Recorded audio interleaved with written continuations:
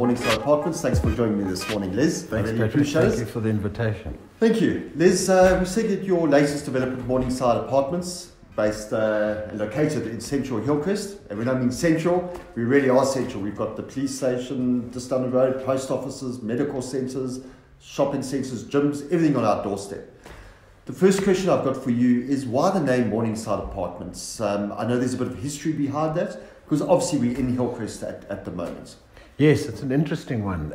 In 1942, a school, primary school was established in Hillcrest, and it was called Morningside School. Oh, nice. And the history in that school comes about, it happened to be the same year they tarred the Old Main Road. And it was the first writing on the tar that pointed out where the school was. It goes back that far. That's incredible.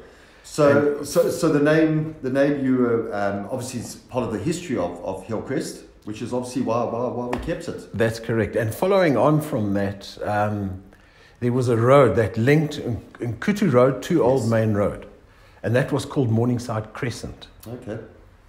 And when dealing with Amafa on the heritage side of things, Amafa wanted to retain something, and they suggested that we keep the name Morningside. Which is fantastic, because I think history is so important, especially in an area like Hillcrest, which is so full of history.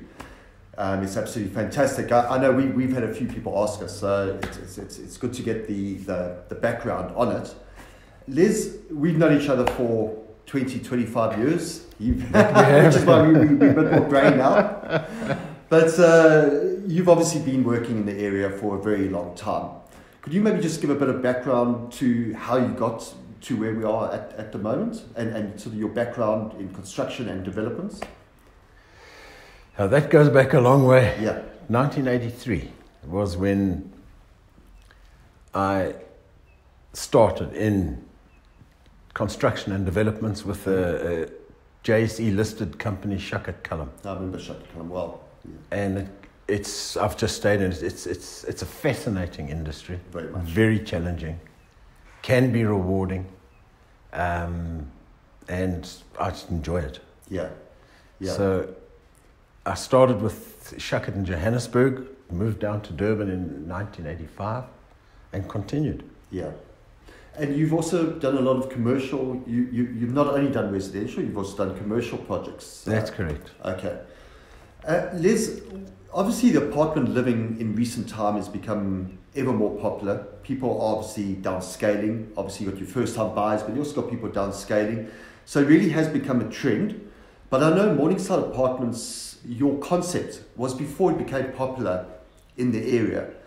Can you just explain to us what drove you to the Morningside concept, the apartment living? Just give us an insight into your vision. It started at a meeting at the municipality, and it's about urban sprawl. Yeah. People are moving into city centres, and Durban is spreading faster than the municipality can afford to provide services. Therefore, the discussion was around densification. Okay. And Hillcrest being traditionally a suburb of an acre per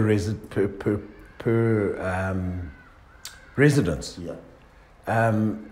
It was needed to relook at the entire town planning of the area. Absolutely. So in conjunction with the municipality, we put the ideas, we had a think tank, a discussion.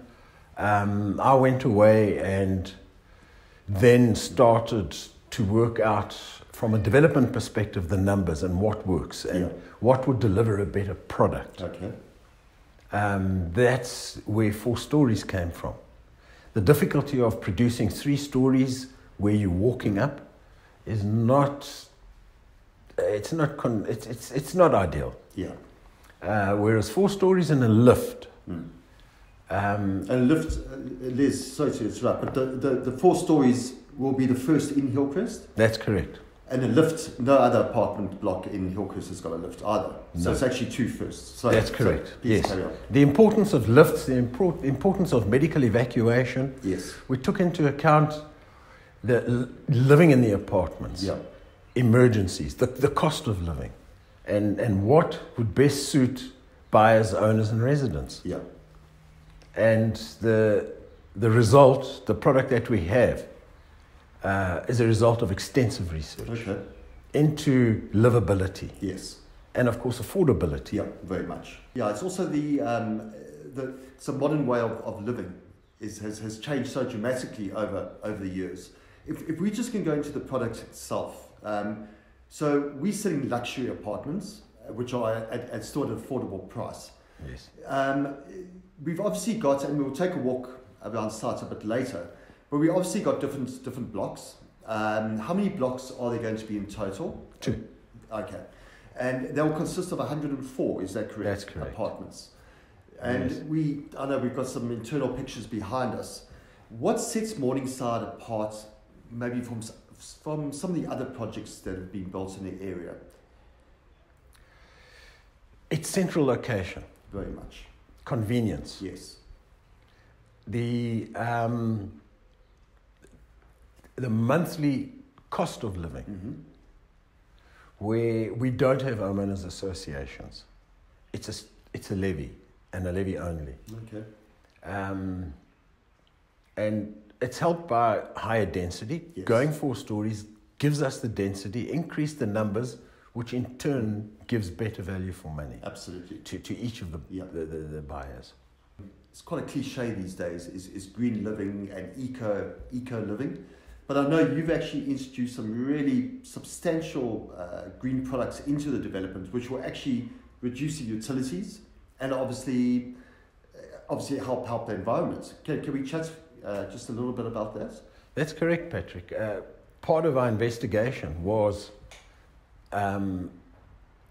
how to, as much as possible, stay off the grid. Okay. Not to be fully dependent and reliable on municipal services. Yeah. And we all know that Yeah. at the moment the government is struggling with the supply of Sure. these services. Sure. We therefore, the first thing we did was introduce gas to reduce reliability on electricity. Yes. And the gas, in our instance, feeds the oven and the gas hob, Okay. as well as the gas geyser. Which makes a big difference. It makes Yeah. to the monthly Yeah. electricity consumption, it's a huge difference. it's a huge draw. Those are your 2 big Mm. consumption items of Absolutely. electricity, so we've taken that out. Okay. We've also, for the convenience of owners or residents, put a gas point on the verandas. The verandas are all private. So each unit's actually got its own veranda. Each unit has its own veranda. And on that veranda, we're putting a gas point so that in the evening you connect your Weber or Sure. your, I shouldn't say Weber, but your gas braai, and there it Take is. a beer and have a good time Have a with beer, your have a family. good braai. A good South African evening with a Absolutely. great view and a lovely sunset. Yeah, that's and water. I know you've taken water into consideration as well. That's correct. We're storing water on site. We should have between 2 and 3 days backup water on site. Sure, that's amazing. Depending on consumption during those times. Now, 2 things. Storing water on site gives us 2 things. It alleviates the problem of inconsistent pressure through various units. The guys on the top floor Yeah. having lower pressure and the ground floor having good pressure. We're Yeah. balancing that pressure throughout so Yes. that everybody, when they turn on the tap, they must have the same Same experience in the shower. Okay. And that's important. Yeah, it Those is. little things are very important. Absolutely. So small details, which is why I think Morningside really sets apart from the other developments, because you really have given this a lot of thought over a long period of time. And That's correct. Liz, I know it's an exciting day for you because you're going into ground tomorrow. You're actually starting construction. That's correct. So congratulations on that. Thank you, Patrick. When we walk the site, we will just chat about your programs. How long, though, do you expect your construction of the various blocks in various phases? Because we're selling this in 3 phases. Phase 1 is fully sold out, which is fantastic. And I know phase 2, we well on our way to selling out, which is awesome. What's your timing like in terms of that? Patrick, each phase will take 12 months to build. Okay. Now, the critical component in that is how quickly we sell it out. Yeah. Now, phase 1 is fully sold out. Phase 2, so to work on occupation dates, our program is 12 months. We can do it more quickly than that, but we are subject to weather conditions and labour. There are a number of things that could affect our program. Yes. But 12 months is very achievable. Which is fantastic. Les, we obviously sitting and to enter the site at the moment, we came off Old Man Road, number 58 Old Man Road. But I believe that the entrance is in fact going to be off Nkutu Road, which is a beautiful, quiet road. Can you just chat through that? When are we going to close off the Old Man entrance and obviously open up the Nkutu entrance? Yes, that's correct, Patrick. The Nkutu entrance will be constructed. The security house will be built with phase 1. Okay. And all residents will use the security entrance. Okay, so Old Man will be blocked off. Old Man Road is to be blocked off. We will use it for construction purposes so that we do not hinder residents. Yeah. And when we finish construction, we will close it off. Fantastic. Close off Old Man Road. It's dangerous. It's for residents to use Old Man Road. It's a very busy road.